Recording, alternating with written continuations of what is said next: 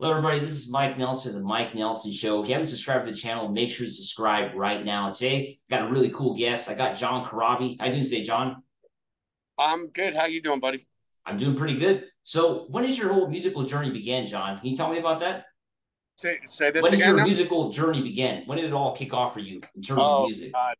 Uh, it actually all started in like third or fourth grade of uh, grade school.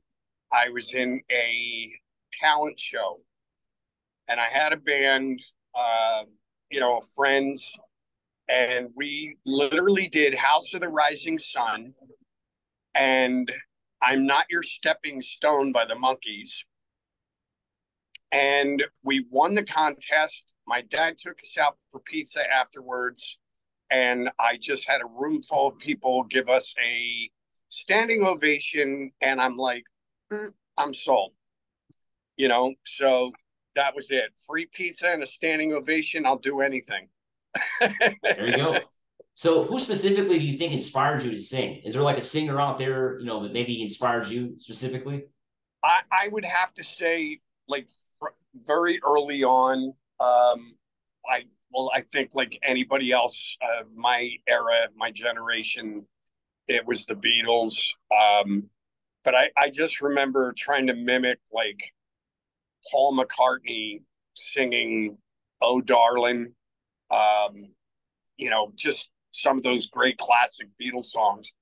And then a little later, it was more like, there's obviously I have a huge list of people that are inspired me, but I would have to say after the Beatles and Paul McCartney, it was probably the two biggest were Steven Tyler of Aerosmith and Robert Plant.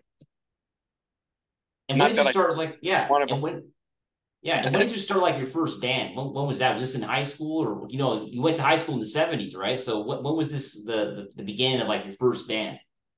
them. Well, my first real band I started with my first wife's brother, um, and we were doing cover songs, just trying to break into the Philadelphia, New Jersey, Maryland kind of club scene at the time in the 70s. So we were doing all this cool, like, Rod Stewart, Rainbow, Sabbath, obviously Zeppelin, Aerosmith, whatever. I was probably 16, 17 years old trying to get into the club scene. Um, but my first band was that one that I just told you about in the talent show. Oh, there you go. Yeah. So I was, I don't know, 11, 10, There something you like go. that. Wow. Yeah.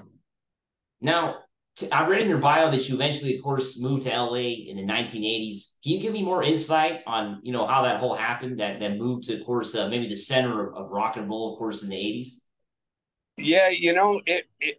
It was weird in Philadelphia, um, doing the cover scene.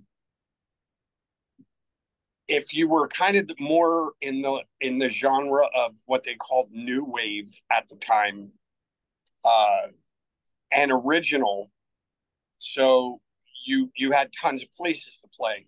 Um, there was people coming up in the Philly market, like obviously Hall and Oates, whatever. But I'm talking about bands like the Hooters. Um, there was another guy, Robert Hazard, and the Heroes. But for original rock stuff, um, like I write my own stuff. Tom Kiefer was another one. He was writing original rock, and there really wasn't many places to play. We played at a place called the Empire Rock Room. And another place was the Galaxy. And um, after that, it's funny. So that was the two places you could play in Philadelphia, really, for original rock music.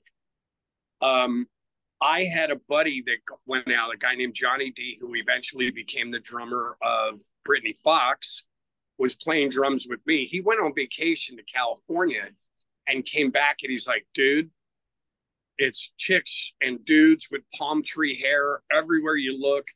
There's hundreds of clubs to play original rock and roll music. So my wife and I took a trip out to LA, checked it out, fell in love with it.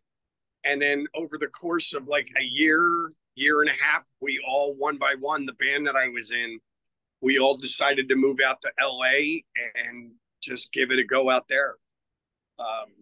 Oddly enough, right after I moved, about, I don't know, 5 months or so after I moved, Tom Kiefer wound up getting a sign, you know, but John Bon Jovi discovered him and walked him into Polygram, and they got a record deal. And just about every hard rock original band in Philadelphia got a record deal. And I was out driving for Hertz Rent-A-Car in LA. Wow. Trying to get a record deal. So it was just weird how it worked out, but it worked out for everybody nonetheless. And that was, I moved out to LA in 1985 or 6. So pretty crazy. Now, eventually you formed the Scream and you guys recorded an album. Do you guys think you recorded that album a little bit too late? You know, the glam era was kind of ending. Can you talk to me about that? How music was kind of changing, of course, in that period, right? Yeah, you know what's weird is I didn't pay much mind to it then. I do remember going to England, and my bass player at the time, Juan Alderetti, was just like, we saw Nirvana in this little club. They did 2 shows one night, and Juan just was like, dude, this isn't good. Like this is gonna, you know what I mean? He kind of had the foresight to see that Nirvana was going to change a lot of things. But even still, I don't really think like the Scream wasn't really a band that was like, we weren't like glam. We didn't really fit into a lot of different categories. So we weren't real worried about it, you know. And then as it turned out, the thing that ended the Scream was the phone call I got from Motley. So it was weird. You know, but I didn't really, I still don't think now to this day, like everything happens for a reason. I really truly believe that. You know, the Scream may have weathered the storm. Who knows? You know what I mean? But everything worked out the way it's supposed to work out. Now, talk to me about that call you got from Motley Crue. Were you surprised by that? You know, as a musician back in those days? Yes. Only for the simple reason that, I mean, I knew who Motley was, but the fact that I was on their radar for something like that was kind of blew me away. But the funny thing is, and they kind of figured this out later, like I wasn't a massive fan of a lot of stuff that happened in the 80s. My wheelhouse was the 70s stuff, like the Deep Purples and Led Zeppelins and Aerosmith and Rod Stewart and the Stones, and, you know, so didn't quite get, you know, I didn't quite get a lot of things that a lot of the bands were doing in the 80s. I was like, whatever. So when they called me, it was a shock. And then it was funny. I was in the band like 2 years. We are getting ready to go on tour. And Tommy and Nikki said, hey, dude, like, what do you want to sing? What do you feel comfortable singing for the set? And I was like, well, can I get your records so I could, you know, listen to them, and I'll get back to you on that. And they were dumbfounded. They were like, so you don't have any of our records? And I'm like, no. Then Tommy goes, have you ever seen us play live before? And I'm like, no. Wow. And, you know, so it was just one of those weird things. But I wrote a book and it's called Horseshoes and Hand Grenades because I'm the king of being at the right place, but always at the wrong time. Now, when you joined the band there in '92, what was the state of the other guys? Because they had, of course, just gotten rid of Vince Neil. What was going on? Was it kind of a tough time going on for Motley Crue in those days, or how was it? No, they were, once we started jamming, they were like, I think that they were just reliving everything through me. Um, you know, like every time something would happen, like a helicopter land in Tommy's backyard, and Tommy and I would go to a wedding in a helicopter. So I was just like, holy shit, this is crazy. Um, so I think they were rejuvenated or refreshed with my attitude about a lot of things. So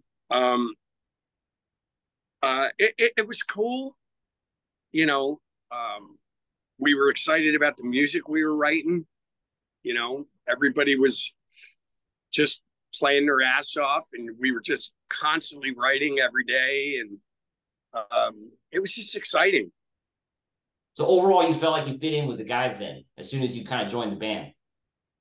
Yeah, took me about a week. You know what I mean, just feeling comfortable around them, but um, it was pretty immediate, and they definitely welcomed me in the beginning with open arms. You know what I mean? So it was pretty cool. How did you feel with the fan support? Like, doing the shows. Do you think you were well received by the fans looking The back fan, on it? yeah, the fans that were there to support. So I didn't really see much um, negative shit. It was just the fact that tickets weren't selling.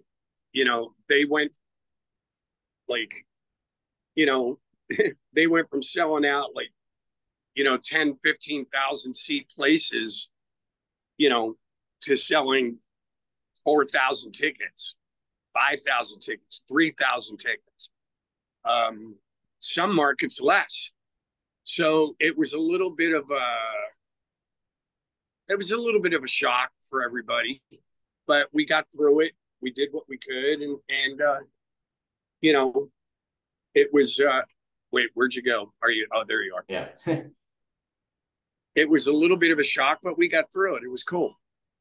Now, do you think you were selling less tickets because of just the '90s? The music, of course, was not what Molly Crew was no longer. I guess was still relevant, but was no longer on the radio as much anymore. Is that why you guys weren't selling tickets? It was a combination of there was so much weird stuff going on.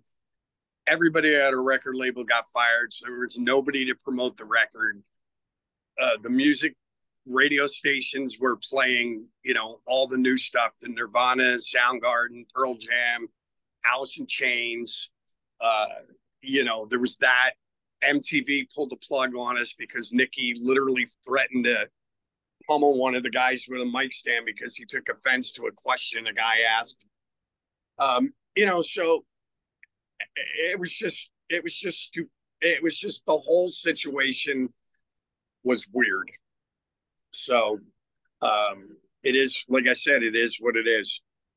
Now we've all seen the movie The Dirt. How accurate is that movie? Do you think? Of course, you came at a different period, but was it still pretty crazy back in those days for Molly Crew? Yeah, it was insanity. It was definitely drama and insanity all the time, which I have said in my book. Like, as bummed out as I was that they brought Vince back, I was also relieved that I didn't have to deal with their shit anymore. So it was all good. Now, with what's going on right now with Mick Mars, was there already some animosity with the other three guys? Did you feel something was going on, or were they all really tight back in those days? You know what? Here's my answer, dude. I have no idea. Mick is not returning anybody's calls, and I don't talk to Tommy, Nikki or Vince. So, but none of it surprises me. None of it. So I don't really have an answer other than that. You know what I mean? Now, ultimately, you said you were bummed, of course, that Vince came back to the band. Did you feel while you were in the band that Vince would come back, or do you think were you not even thinking about that? Were you just enjoying your time with Motley Crue? Wasn't thinking about it. But, it was always floating in the back of my head that, it's like anything, you argue with your girlfriend and you split up and, you know, you start dating other people and then you realize the girlfriend wasn't all that bad after all, whatever. Um, I think that they liked I think that they liked the fact that I could write and play guitar and all those things, but um, I think they also realized that the fans wanted Vince. Pretty simple. Now, with bands such as like Motley Crue or even like Kiss, are you surprised that these bands still are able to fill up stadiums and the success that they have even all these years later? Are you surprised by that? No, No. the fans are there, and a lot of the fans that now they're older, they've got expendable money. They want to go to a show. They can go to a show, but all the fans are always there. You know, the the thing that's weird now is radio isn't, MTV isn't, but the fans are always there. So you put something like this together, and it's just a bunch of 50-year-olds reliving their teen years again. So it doesn't surprise me at all. Now let's talk about the Dead Daisies. Of course, you guys have some shows coming up. Can you tell me, how you're feeling about that with the Dead Daisies project that you got going on right now? I love it, dude. It's, we're all friends. We've all known each other for 10, 15, 20 years. I've known Doug for even longer. Um, but we all respect each other, the way they play, each other, the way we play and sing. And, I'm just excited to be back. I was there before and then I left for a few years and now I'm back and we've got a best of record coming out August 18th. And, it's kind of a 10-year marker, like, hey, here's what we did. Here's where we're going. And it's just going to be fun to get out and jam with my buddies again. You know what I mean? And you guys got a pretty special show coming up in September at the Roxy, right, in LA, legendary venue. Yes. Just take me back to the old days of the Scream and Angora and all that stuff. So, and I'll get to see some old friends and stuff when I'm back there. But playing LA is always fun.